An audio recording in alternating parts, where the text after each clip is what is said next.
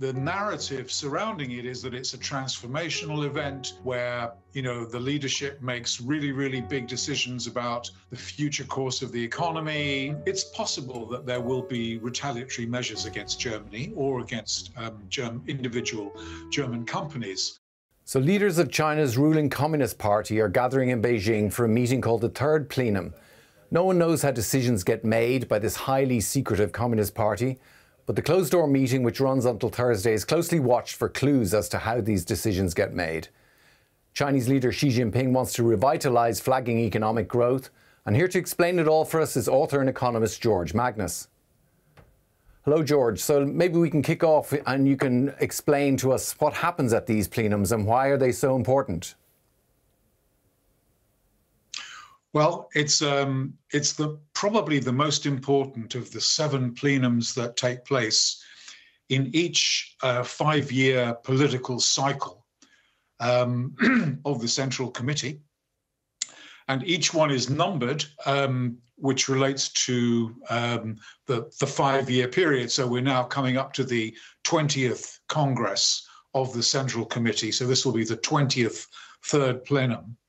And it has a reputation of being the most important because the narrative surrounding it is that it's a transformational event where, the leadership makes really, really big decisions about the future course of the economy and of the party and so on. In truth, it does have 1 or 2 meetings which have been truly transformational. One of them was in 1978 when Deng Xiaoping confirmed what had already been decided at a prior meeting of the party, which was this slogan about reform and opening up. And it's possible that the one in 1993, in which Jiang Zemin and sort of presided over the launch or the confirmation, really, of what they called the socialist market economy, was also a very important Third Plenum. But most of the others actually either were not about the economy at all, they were mainly about kind of political issues, or they were about rural development, or in the case of 2013, which was the one that took place 10 years ago, it was greeted with great fanfare, and there was liberalization of foreign investment and of foreign exchange regulations and of some property rights. There was a big sort of brouhaha about, markets being accorded a decisive role in the conduct of Chinese policymaking. But most of what happened, or rather didn't happen afterwards, was a big disappointment. There really wasn't that much in economic reform. But, hope springs eternal. And many people think that this week's meeting will be a source of transformational change. We'll see. It's kind of incredible, really, how decisions in the world's second biggest economy are effectively made in secret, and we have to sort of scour around looking for nuggets of information in what is a very much an arcane process that takes place in a black box. I think the background to this meeting, of course, is that China's economic growth slowed to 4.7% in the second quarter from a year earlier. What sort of measures do you think that they will come up with to deal with this? I mean, these events can be very vague and procedural, but do you expect this plenum to be a game changer in terms of coming up with measures to deal with this slowing growth? Yeah, so I was just going to follow on by saying, just as sort of a preamble to answering your question, that actually, these meetings are held in secret, and there's sort of a great anticipation about the press release and the readout and the documents that will come out on the last day and in the next kind of week or month, actually, in fact. But a lot of this is not a random meeting in which, we will be surprised by decisions. Because most of what is going to take place is well rehearsed, it's been orchestrated, it's really the opportunity for the leadership to present to the Central Committee plans and proposals, much of which we know quite a lot about already. But inevitably, there will be speculation about what new things will be announced or what things will be announced that we hadn't necessarily anticipated. So there might be some specific policy measures or outlines of policy measures, for example. But I think that what we're going to see is confirmation, really, as the centerpiece of Chinese economic thinking for the future of what Xi Jinping has called high quality development, or alternatively known as the New Development concept, in which one of the key features is something which he has labeled as of a year ago as so-called new productive forces. This is really about the elevation of science and technology in China in order to basically create a stronger communist party and a China which will eclipse the United States and other Western countries in terms of the dominance of advanced technology. Now, whether that actually happens, of course, is a different question altogether. But I think that will be this will be the centerpiece of the Third Plenum. Yeah, you've mentioned there about various points of industrial policy and then looking at technology in particular. And one goal they set in China is being technologically self-sufficient by 2035. This is really interesting. Do you think that this means that foreign firms have got 10 years left in China before all their technology has been absorbed by the Communist Party and that it'll totally be a domestic market? Or do you think 2035 means something else? That's kind of a harsh way of looking at it, but it's not entirely without justification. I mean, obviously, China's government has had for some considerable period of time the objective of having very, very high market shares in leading technologies. So, I mean, it wasn't all that long ago, maybe about 10 to 15 years ago, they were articulating the campaign about strategic emerging industries, Made in China 2025, which was obviously this big policy that was launched in 2015, was also about, getting 70%, 75% market share in about a dozen leading technologies.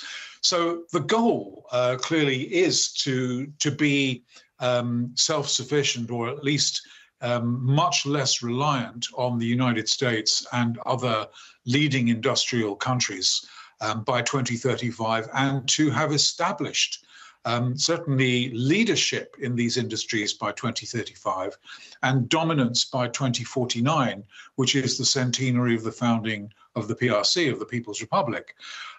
So I think the party is very serious about these goals. I mean, about the intention to achieve them, at least.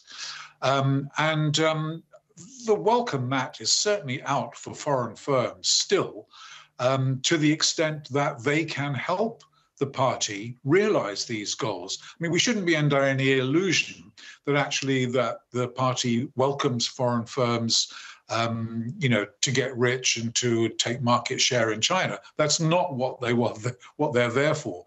They're there to basically provide the infrastructure, so to speak, the commercial infrastructure, the governance infrastructure, and the competition, in a way, for Chinese firms to get better and learn more and acquire more technology to realize these goals that the leadership has set. Yeah, we've seen a fair amount of wooing of foreign firms in recent months. I wonder, is that going to keep going? And because they need foreign direct investment as well as the technology transfer. And then at the same time, you had last week Germany closing a deal with telecom providers to exclude companies like Huawei from the nation's 5G network from 2029. What sort of impact do you think this will have on trade relations between Germany and indeed Europe and Beijing? And how will it affect the sort of the overall business climate between China and the West? Well, of course, there's a sort of rather inauspicious background to this, because the Chinese government and the EU Commission are already kind of locking horns a little bit over the EU Commission's proposals to introduce tariffs on Chinese electric vehicles. And so there's also sort of other trade tension that extends to other products as well. So this decision by the German government to, over a period of years, to remove Huawei from the telecommunications infrastructure in the country, of course, will not sit happily with China, and they've already made their displeasure quite strongly worded and strongly felt. It's possible that there will be retaliatory measures against Germany or against individual German companies. And there is a lot of form for China to do this against countries that have not kind of fallen into line, so to speak, with the government's wishes or policies. So, you know, Japan, South Korea, Australia, Philippines, Canada, lots of countries, United States, of course, have been targeted before. But we should remember really that, you know, whilst we are dependent in many respects on China, or our companies are, for selling products and generating revenues abroad, China is also dependent on the EU for markets, for selling stuff. It sells a lot of stuff to the EU and to Germany and so on. So there is kind of leverage that really works in both directions. And some of the measures which the Chinese government may be tempted to introduce against Germany, if it chose to, may not last very long, and they may not be particularly effective anyway. Right. Well, George, let's look at something that we've spoken about many times at this stage, but it's the throbbing headache that China cannot seem to shake, which is the dire real estate market. And China's home prices are continuing to fall, and the data make for grim reading. Do you think there's any way out of this, or is China just going to look somewhere else to find growth?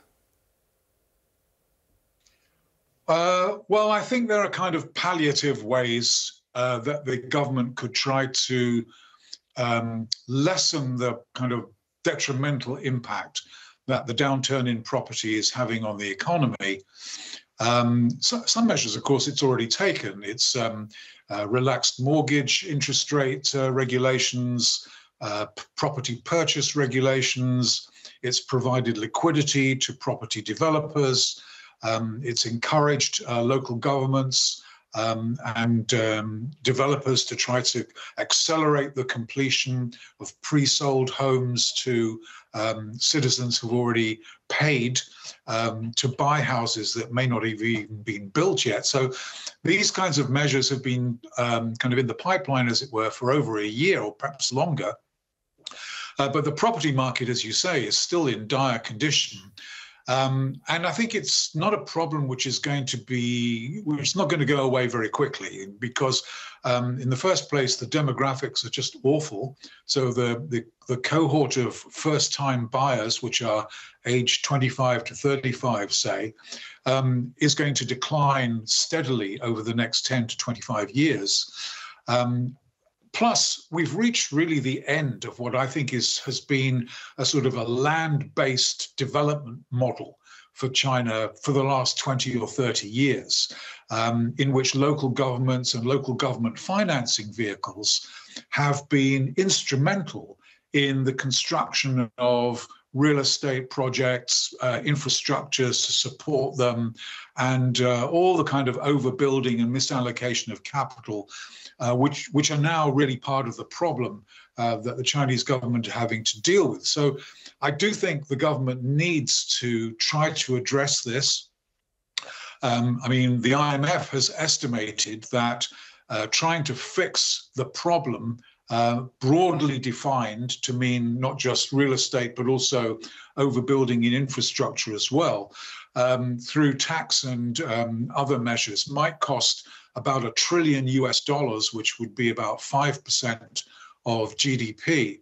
But the government shows no willingness or preparedness at this juncture to want to do anything on this scale. And they don't even regard the debt of local government financing vehicles as part of local and provincial government liabilities. So there's a sort of a chasm, really, I would say, between what, let's say, the IMF and Western trade economists believe to be the answer to the problem, which is really to recapitalize the developers, inject a lot of money into the problem, accept write-offs and bankruptcies as part of the issue of dealing with excess inventory of housing and supply. And the Chinese government's own view about this, which is that it can manage the process, it doesn't need to do these things on that sort of scale, and that gradually, the problem will dissipate over time.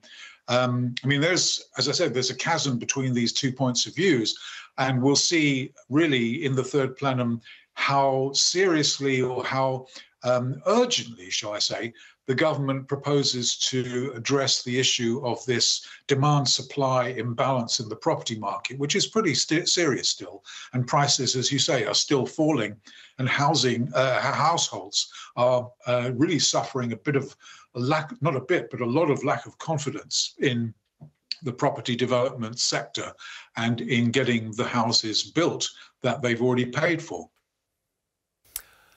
Related to this, we've seen how China's consumption has also been weakening, and in the second quarter, household spending slowed to 5% year on year, while income decelerated to 4.5% year on year. So consumer demand for commodities is also weak. Given that we have all of these problems facing China at the moment, retail sales are down, consumption, the property market, what do you think the plenum can actually do to turn things around? Well, that's the 64 trillion yuan question, really, because I think what a lot of economists, not just outside China, but also some kind of think tank and academic economists in China have also articulated, is that China needs to change its development model, right? So the consumer sector is repressed. The income generation in China, which basically would fuel higher consumer spending over time, needs to be strengthened. There probably has to be some shift in ownership of assets from the public sector to stronger hands in the private sector.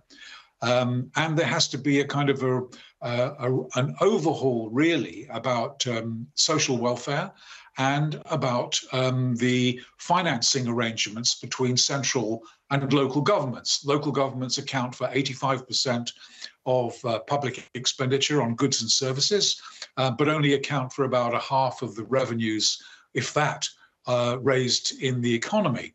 For a lot of economists, the Third Plenum should be an occasion, should be an event at which the government would basically acknowledge the problems that it has presided over and resolve to change the basis of the development model by prioritizing things that it has not hitherto deemed sufficiently important to prioritize, which is consumption, services, private enterprise, and private income formation. Instead, Xi Jinping has basically rallied or tried to rally public support and party support behind this campaign for new productive forces, which is really about science and technology, and behind what the government has, or the party has consistently prioritized, which is what they call supply-side structural reform. So the difference in perception is that, I, for example, think that demand weakness is a critical failure of the Chinese economy. They think that the way to fix this is to improve the regulatory environment, the red tape, incentives for companies, corporate governance laws, make the party stronger, make it more effective. So this is a very, very kind of different view about how to evolve China's economy over the next 10 to 15 years. And I think what we'll hear at the Third Plenum is very much a reiteration of new productive forces, science and technology, supply-side reforms, more of the same, basically, that we've been listening to for the last 5 years at least. The urge to maintain the status quo at the top of the Communist Party, contrasting with the need for change in the Chinese development model. George Magnus, thanks for your time. Thank you.